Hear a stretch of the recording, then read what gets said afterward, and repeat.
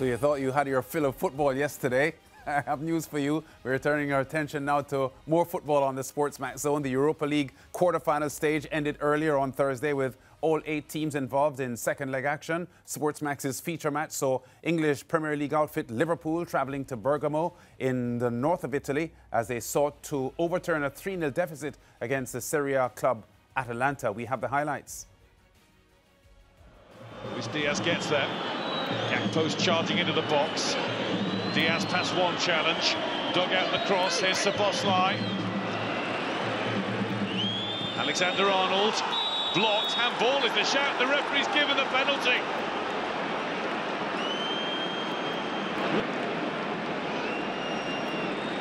Ruggieri, who heads away to the edge of the box. Alexander-Arnold's flashed back in.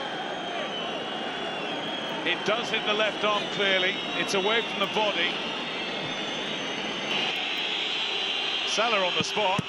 Salah absolutely emphatic with his kick. They're a team in a hurry. They're a team that have got the ball rolling as they needed it to.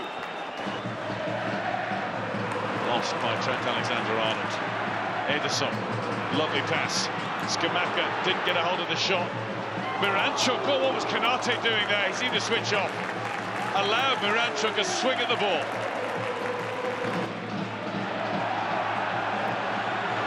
Through towards Salah. Salah in on goal to lift it over Musso, but lift it wide.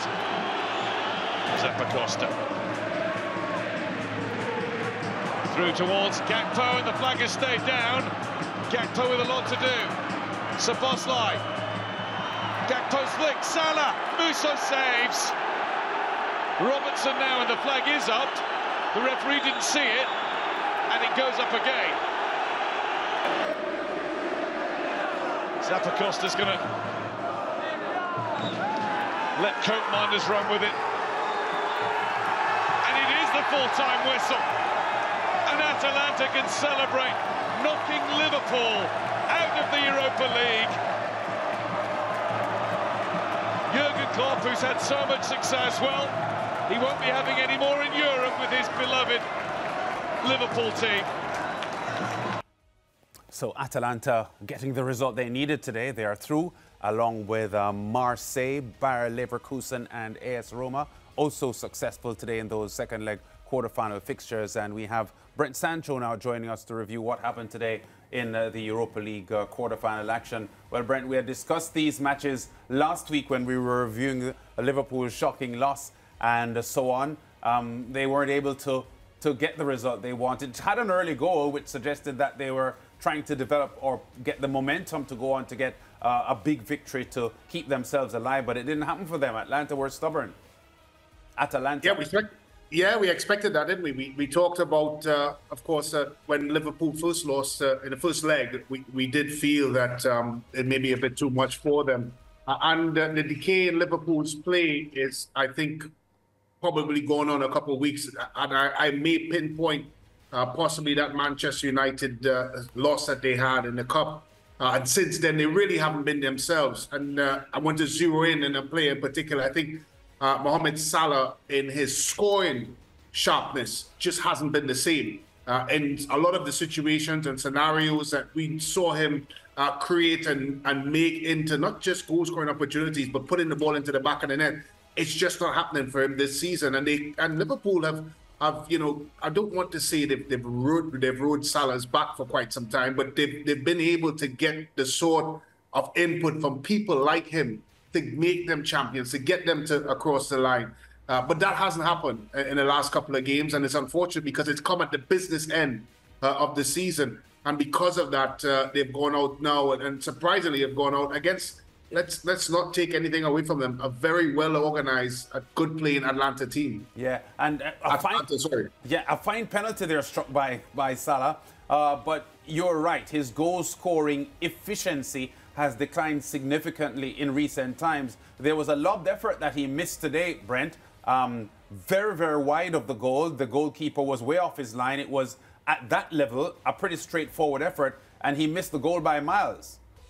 And more importantly, Lance, by his standards, yes, that is something that he would normally put into the back of the net that is something that he thrives on, and he wasn't able to do it. It's a glorious opportunity. I think once he settled himself right about here and he knew he was going to lob him, 9 times out of 10, Mohamed Salah puts that into the back of the net, and it just did not happen for him. But truth be told, I think not just him, but the entire Liverpool squad just didn't do enough for me in this tie to deserve to go through. That was a glorious opportunity. Or obviously, many could argue that if that had went in, the game pendulum may have swung towards Liverpool and put the pressure on the Atalanta team.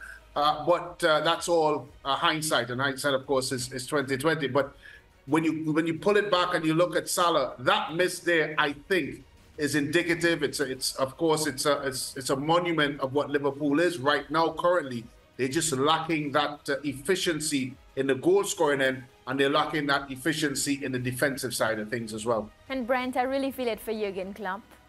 He's on his way out, of course. He would have announced that before. And I just want to remind the viewers of the time, you know, it was really recent where Liverpool was one of the dominant teams, of course, competing with City for the EPL title. Just a team that, despite injuries, their players were able to step up, those who were fit, and, of course, ensure that they walked away with a win. How they went about doing that, only Klopp and his team knows. But this time, I see Klopp, you know, in a different light. And for me, I'm not a Liverpool fan, and that's public knowledge. But I feel sad to see him exit in this way. Well, I think the romantic side of things would want to see him leaving with winning many trophies and of course, riding off in the sunset with a bag full of silverware. But if you start to look at the body of work that he's done, it's nothing short of phenomenal. And I may even go on record and argue that he's probably one of the, if not the greatest Liverpool manager. And the reason why I say that, to put context in, you have to think about where he found Liverpool, where he found this club, the club that really looked like they've lost their identity. The culture of the club is not what it should have been. And they hadn't won anything in quite a long time. But here he comes in and be able to transform the club into, as you rightfully said, not just someone that won titles, but was consistently very, very good and played high-quality football. So when I remember Klopp, and when I look at it, albeit, of course, as I said, we would have liked to see him leave with a bag full of trophies. There's nothing short but admiration for what he's been able to do. And I go back to what I always say on this show. It is very difficult for any manager in any sport to keep a team winning. The likes of Pep Guardiola, Carlo Ancelotti, and of course, this man now, Jurgen Klopp, has done that. And you cannot take that away from them. I'm talking about in the modern era. Of course, I can go back to Alex Ferguson, etc. But I'm talking about modern era football. To be able to do that consistently is nothing short of amazing. Yeah, Brent, I wonder if in his next life he could return as Manchester United manager. No, I hope not, for his sake as well. I know, you know what, Ricardo, I say that in the humblest way because I still feel, and I've always said this, I just think that Manchester United is very, very toxic outside of the Brent, let's not do that rhetoric. Brent, let's do that. Let's talk about West Ham, Brent. Let's talk about West Ham and the fact that Michail Antonio scored for them today. The Jamaican international gave them a chance. It was 2-1 on aggregate at that stage against Bayer Leverkusen, but the newly minted German champions were able to hold on and draw this encounter 1-1 and win the tie 3-1.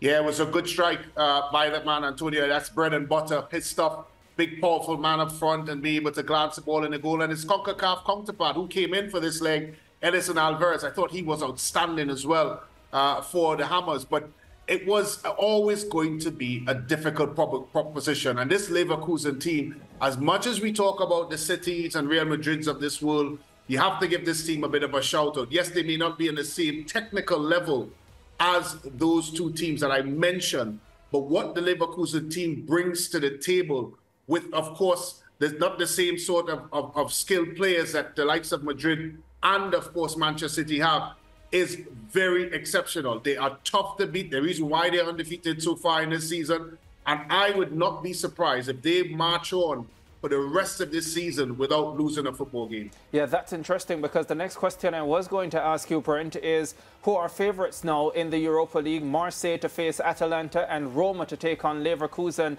in the last 4 of this competition. And almost shockingly, no English team in the last 4 of either the Europa League or the Champions League. Of course, the Europa Conference League has Aston Villa through to the last four, although Leon Bailey missed a penalty today, but we're not quite talking about that.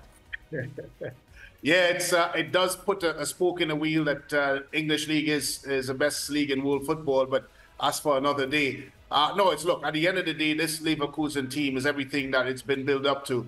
And I would be surprised if they don't. Of course, you have to keep an eye on that Atalanta team, because what they showed at Anfield, if they are to turn on that sort of display again, it will be a difficult afternoon for Leverkusen. What I like about Bayern Leverkusen is that they're very, very comfortable in the skin. They understand what they need to do tactically. They are tactically, of course, being able to move and shift and do things differently. They're awkward to play against. And they are a team that you are very much guaranteed you're going to get all that you can handle from them. So it's when you look at what Alonso has done with this squad, and of course another person who is leaving, who might be leaving. I shouldn't say that he is, because of course he said he's going to resign and stay.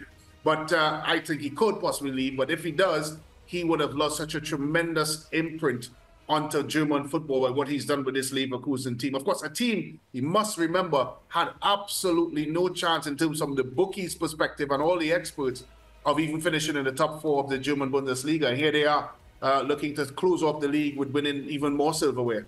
Yeah, so that's your pick then, Brent. Leverkusen for the Europa League. Yeah, I would have to go that way, Lance. It's, as much as I like to bet Ricardo money, I think this one he could certainly rest assured that he will win, because I just feel that semi-final against Roma, I don't fancy this Roma team at all. I think they're fortunate to get through with the tie with AC Milan. And I feel that other tie between Atalanta and a very, very good Marseille team should provide some interest. But for me, Leverkusen all the way. Yeah, Brent, if you bet my money on, what was it, Monday for the PSG-Barcelona tie at $4.50 from JustBet, then you would be a winner right now and you would be rich. But nobody listened to me. Did you? That's not important, But you need to take your own advice. Well, by the way, as I keep saying, I don't bet, right? And I've never done it. But what I have done is make educated investments in sports. That's why I told you to make me a signatory on your bank account. You would have been a rich man. Break time. Thank you so much, Brent. All right, guys, have a good one.